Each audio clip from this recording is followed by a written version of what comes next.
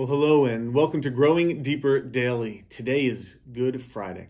We have been following the footsteps of Jesus from the triumphal entry of Palm Sunday all the way through to the events of today, of the cross, where Jesus goes to die as the substitute, as the slain Lamb of God for the sins of the world.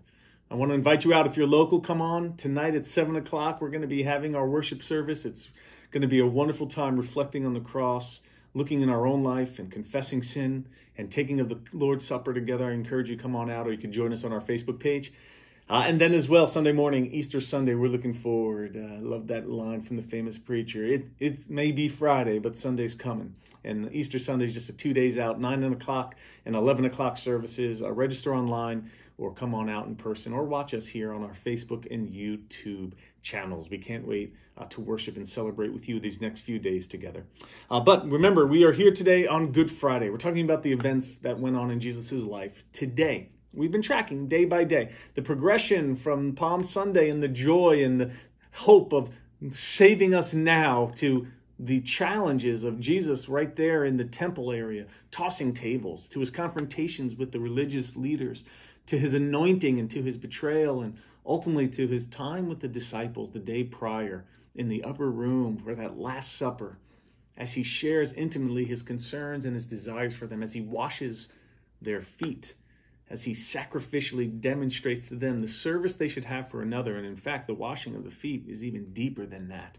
It is a sign to them as well of the ultimate sacrifice that he will give in going to the cross. And to follow Jesus means that when they follow him, they will need to be willing to give up their lives even for each other. I mean, Jesus really shows unique concern for the disciples and how they'll operate together moving forward, how we as his people will as well. But on Good Friday, we see Jesus here in the garden. Jesus has been arrested in the middle of the night there. And now he goes on the way to the cross, the Via Dolorosa, the way of sorrows, the way of suffering.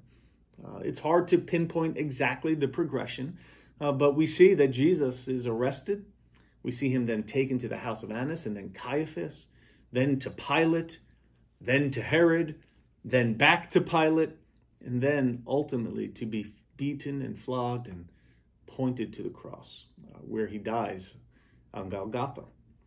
And today, I wanted to talk with you just about one part of the events of today. Tonight, we'll get into it a little more of Jesus' last words on the cross. But in Matthew 27, verse 15 and following, we see the crowd choosing Barabbas to be freed and for Jesus to be punished.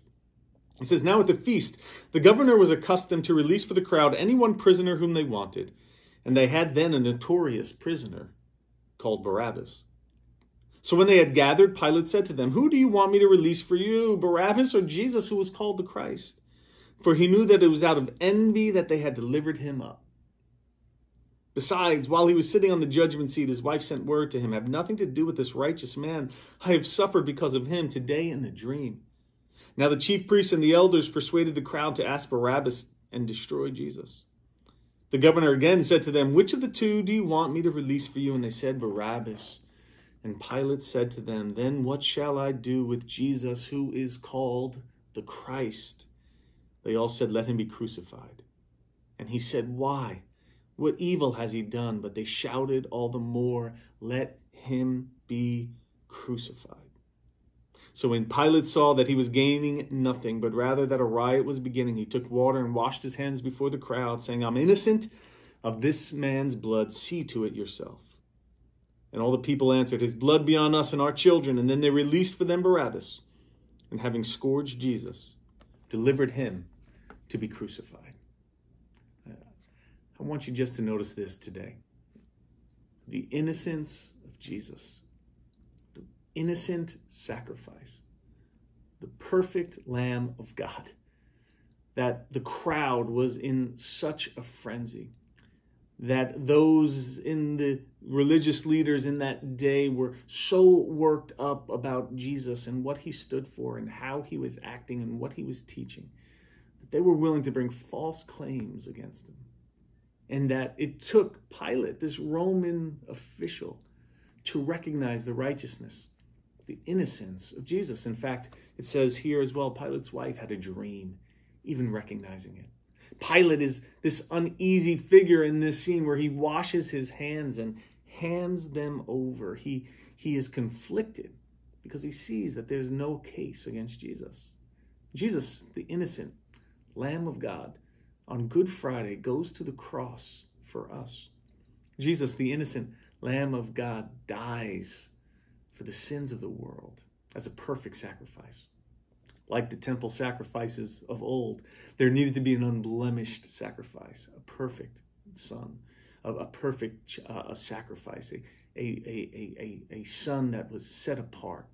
And Jesus was that.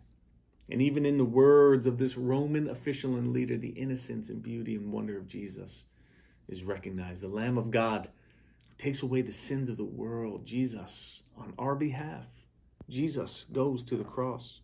It says then that the soldiers mocked him. And the governors, they took Jesus into this headquarters and they gathered the whole battalion and they stripped him and put a scarlet robe and twisting together a crown of thorns, they put it on his head and put a reed in his right hand, and kneeling before him, they mocked him, saying, "Hail, King of the Jews." And they spit on him and took the reed and struck him on the head. And when they had mocked him, they stripped him of the robe and put his own clothes on him and led him away to crucify him. Jesus, the innocent one, mocked. We want to move quickly to Easter Sunday. I get it. We want to get to the point where we celebrate the new life of resurrection and the hope and forgiveness and triumph that comes with Easter Sunday. And boy, do we get to do that in amazing ways here in the next few days. But I want you to sit today with the depth and the sadness and the difficulty of Good Friday. That here Jesus, this innocent one that is mocked and scourged, goes through this pain for us. He has done it for you. God has died for you. Jesus loved us so much that he took this cup that was set apart for him on this Good Friday so that we might have life, forgiveness, and hope eternal. And do you trust in this Jesus? Have you confessed those sins and trusted in this perfect, spotless Lamb of God? And today on Good Friday, spend some moments in silence and reflection on the pain and the anguish that the Son of Man went through so that we might be forgiven, that we might be made whole. The cross, the empty tomb, it is the climax that Scripture has been leading to now. This ultimate truth revealed that God was willing to give of himself to put all things right, and he has done it for us. Do you believe it? If you do, you have life and forgiveness and hope in him. So trust in him afresh today and follow him. I hope that you'll join us tonight as we reflect some more on Good Friday's events, as we think of the path that Jesus took to the cross and are reminded of his sacrifice on our behalf. Tomorrow, we are going to have another Growing Deeper Daily on Saturday. We usually don't do it on Saturday, but I just want to give you a few words of reflection on the silence of Saturday as we think about what happened on that in-between day as we wait between the cross and resurrection. God bless you. Hope to see you out here tonight, and know that we're thinking about you and we're praying for you here at Gateway.